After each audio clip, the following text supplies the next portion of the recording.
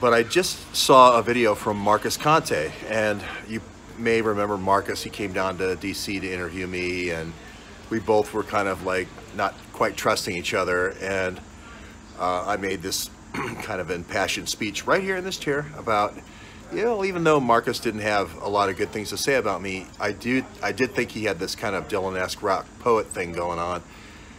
But beyond that, beyond the superficial delivery and so forth, I think he had an inquiring mind, and he was going for truth, you know, and I respected that.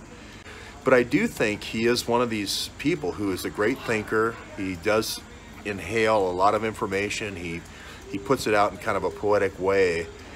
And I just love his delivery. I don't see him as a sanitation cop. I see him as a street reporter just like me.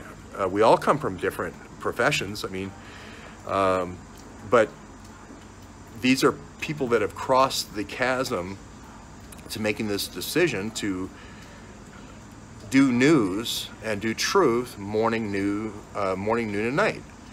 I see Marcus as the same sort of person who is really reaching out and trying to tell the truth.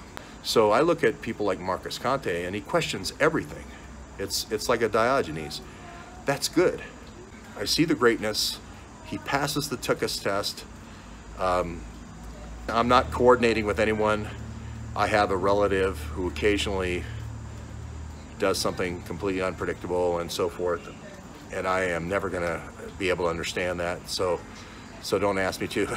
But I'll just leave it at that. I think Marcus has a future.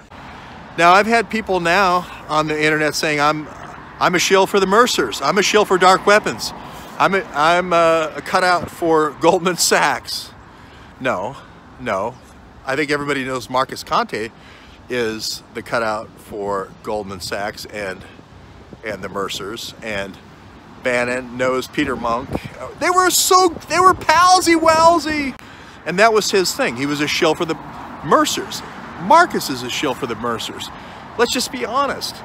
So people say, why do you pay so much attention to Marcus? I said, I don't pay attention to Marcus. I pay attention to the freaking Mercers. They're billionaires. You do not, discount them. They are badass mofos. So they will fund 1,000 Marcuses if they want to.